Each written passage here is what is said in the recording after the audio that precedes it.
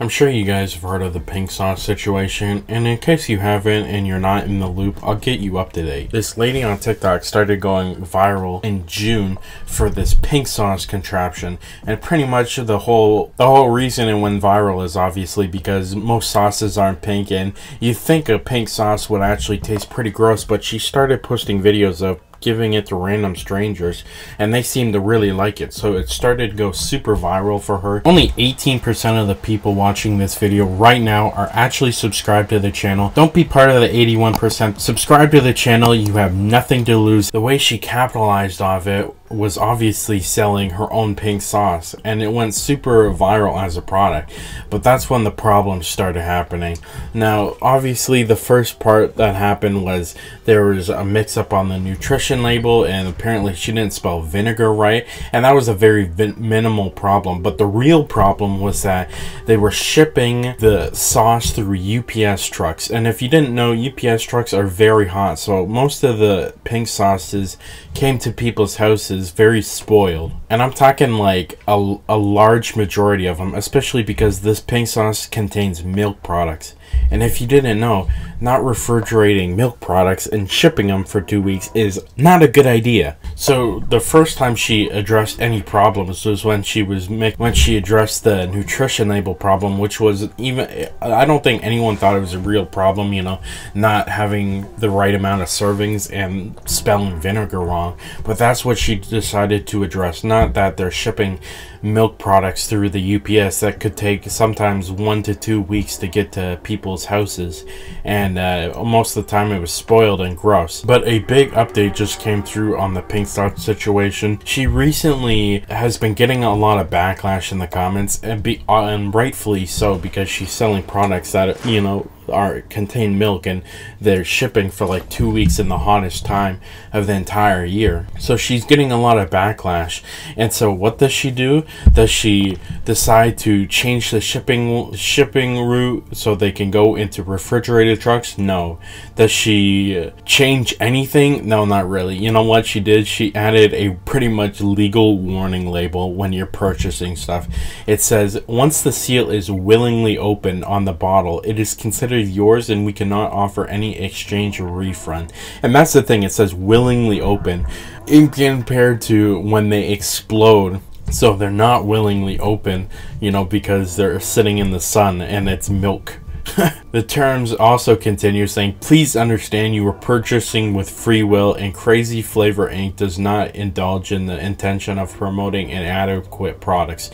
Well, it's great that they're not indulging in it, but I don't know about you guys, but the free will part actually worries the hell out of me, because I don't know what, you know, when you guys go to the grocery store, do you feel like you have to sign a contract to buy like any of the products, especially including the sauces? They're saying, you know, if it's I'm purchasing it with my own free will, so pretty much if anything happens to it, it's on me.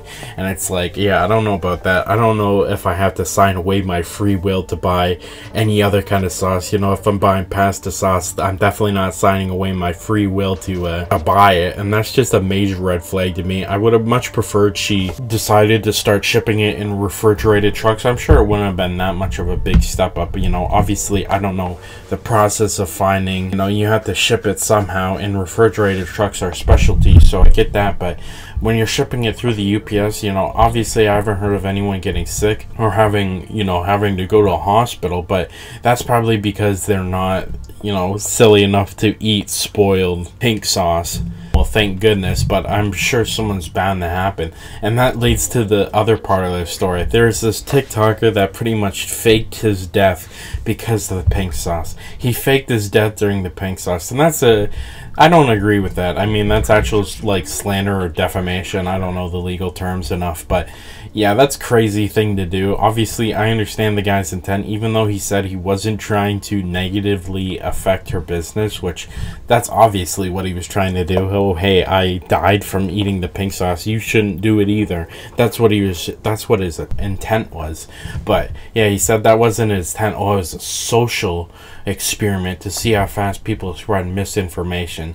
I don't agree with that at all. He's tricking people and defaming people, and the problem is, you can actually get sick from this. And now people are only going to focus on the guy who pretended to get sick on it.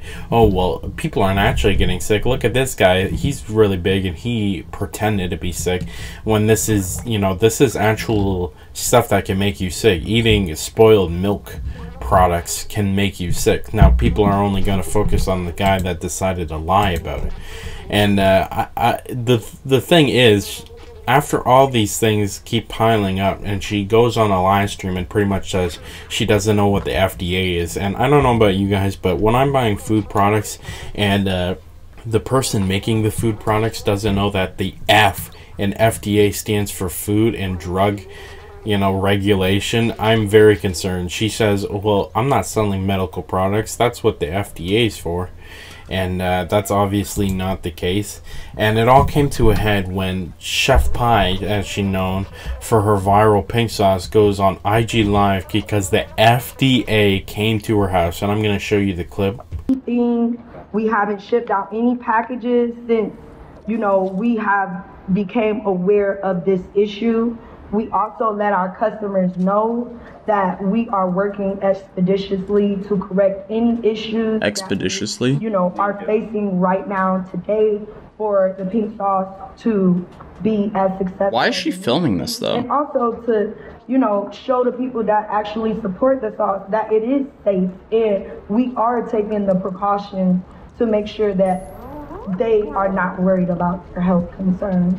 And we fixed the package. I feel like it would be better if she just didn't answer the door and then went to a lawyer, compiled an email, then sent it to the FDA. Money creating something that might not be accurate yet. If you have like a draft copy, you could send it, and then I can review it with you. And approve it and say, hey, you're good to go now. And then at that time, we can also, well, next week, because we have a conference all for most of that first part of next week. After that, I'll be able to either revisit or discuss with you or call you to discuss it.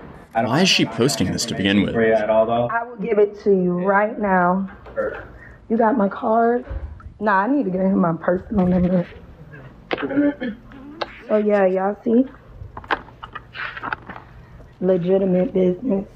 Yeah, so this is, I don't know why she really live streamed this stuff. Obviously, it's because it's like a PR move, you know, trying to see that I'm getting it done and, you know, everything's, you know, not a problem. But I think if anything, it made her look worse because, you know, it says in her state, apparently you don't have to get FDA approval to sell food products if you make it in your own kitchen, which is what she appears to be doing. But it's made such a big uptick on online crap and all the negative publicity. The FDA decided to actually come to this girl's house, and I think that's actually crazy, but it makes complete sense because, you know, she's selling milk products that go through the UPS trucks, and it's bound to make someone sick. If it hasn't already, it just hasn't went viral, you know what I mean? We haven't heard about anyone getting sick because it just hasn't went viral on the internet yet, but it's bound to happen. So I don't know, it was a weird flex, but okay. She posted that video of the FDA coming to her house, and just let me know what your thoughts are in the comments, and I'll see you in the next one.